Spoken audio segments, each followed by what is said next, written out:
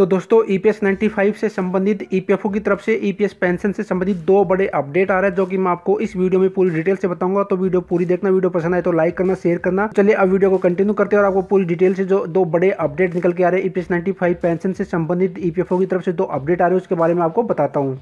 तो दोस्तों EPS 95 pension से जो पहला अपडेट आ रहा है वो ये आ रहा है कि ईपीएस 95 पेंशनर्स ने आंदोलन के लिए जुटाई राशि शहीदों के लिए दान दी। तो दोस्तों ईपीएस 95 पेंशनर्स ने जो काम किया ये वाकई में काबिले तारीफ है, हम इनको सलूट करते हैं। तो चलिए अब मैं आपको पूरी डिटेल से इस अपडेट के बारे में जो ईपीएस 95 के तरफ से आ रहा है मैं आपको बताता हूँ। ईपीएस 95 पेंशनर्स ने आंदोलन के लिए जुटाई राशि शहीदों के लिए दान कर दी है। ईपीएस 95 पेंशनर्स की राष्ट्रीय संघर्ष समिति यानी कि एनएसी के अध्यक्ष ने यह राशि शहीदों के परिवार के कल्याण के लिए प्रधानमंत्री राहत कोष में दान देने का फैसला किया। ईपीएस 95 के पेंशनरों ने 1 लाख रुपए शहीदों के परिवार के कल्याण के लिए प्रधानमंत्री राहत कोष में दान देने का संकल्प लिया है। ईपीएस 95 पेंशनर्स ने एक बयान में कहा कि दक्षिणी भारत के बेंगलुरु में ईपीएस 95 संघर्ष समिति की सेंट्रल वर्किंग कमेटी WUC की बैठक में 1000 रुपए से ज्यादा तालुका और जिला स्तर के नेता और प्रतिनिधियों ने भाग लिया। बैठक में राष्ट्रीय संघर्ष समिति एनएसी के आगामी आंदोलन के लिए स्वैच्छिक रूप से चंदा देकर 21,013 रुपए की राशि एकत्रित की गई और उन्हें एनएसी के अध्यक्ष को सौंप दिया। अध्यक्ष ने यह राशि शहीदों के लिए दान कर दी। ईपीएस 95 के पेंशनर्स महीने में गुजारे लायक सम्मानजनक पेंशन के लिए वर्षों से संघर्ष कर रहे हैं, लेकिन उनमें देशभक्ति का जज्बा सबसे ऊपर दिखा। गौरतलब है कि कोश्यारी समिति की सिफारिशों के तहत कम से कम 7,500 रुपए मासिक पेंशन और अंतरिम राहत के रूप में 5,000 रुपए और महंगाई भत्ते की मांग के लिए संघर्ष कर रहे ईपीएस 95 पेंशनर्स कई वर्षों से संघर्ष कर रहे हैं। ईपीएस 95 योजना के तहत 62 लाख पेंशन धारक है, जिनमें से करीब 40 लाख सदस्यों को हर महीने 1,500 रुपए से कम पेंशन मिल रही है और अन्य कर्मचारियों को 2,000 रुपए से 2,500 रुपए प्रति मासिक पेंशन मिल रही है। तो दोस्तों दूसरा जो अपडेट आ रहा है वो ये आ रहा है ईपीएफओ की तरफ से मोदी सरकार दे सकती है 50 लाख पेंशन धारकों को तोहफा, 3 गुना बढ़ा सकती है पेंशन। सरकार प्रोविडेंट फंड यानी कि पीएफ धारकों को तोहफा दे सकती है। पीएफ बोर्ड की बैठक होनी है गुरुवार को, जिसमें न्यूनतम पेंशन को बढ़ाकर 3,000 किया जा सकता है। इस फैसले से 50 लाख पेंशन धारकों को फायदा होगा।